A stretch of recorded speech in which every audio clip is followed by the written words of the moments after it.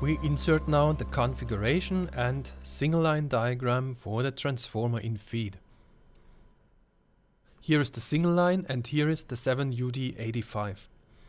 Before we connect it to the single line diagram, let's have a look on the function group structure. The function group structure for transformative protection is somewhat different to the overcurrent protection. Here we see the scheme for a two-winding 7UD85.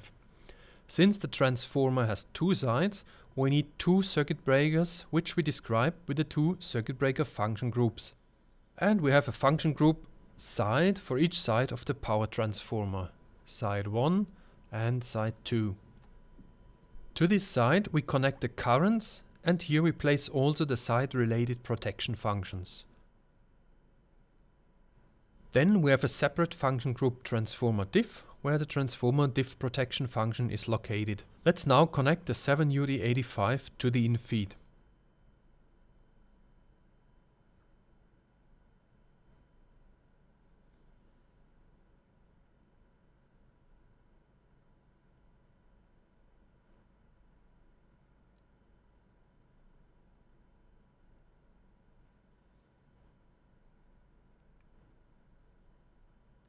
We insert the two breaker failure protection functions and the missing disconnectors.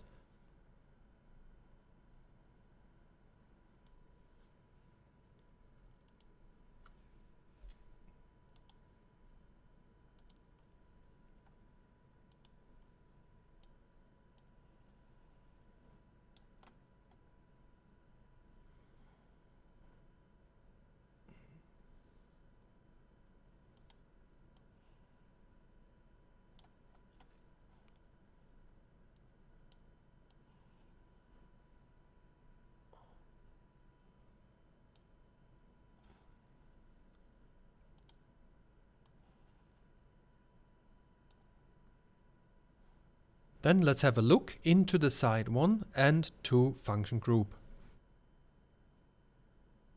Here we enter the settings describing the transformer, like nominal power, nominal voltage and the vector group type. We have dy and 5, so we set delta, isolated and 0 on side 1, whereas on side 2 we set star, grounded and 5. The nominal power remains the same, the voltage is adjusted, and as mentioned before, we have star, grounded and 5. The next step is to copy our interlocking CFC into the 7UD85. Copying of CFC charts into other devices is possible with DIGSI 5.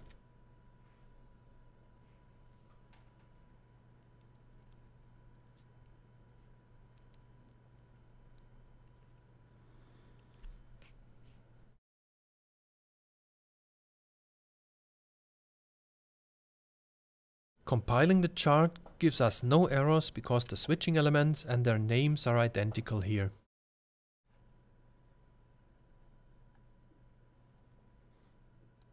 Since we have two breakers and disconnectors, we have to double the CFC chart and connect it with the right input signals coming from breaker 2 and disconnector 2.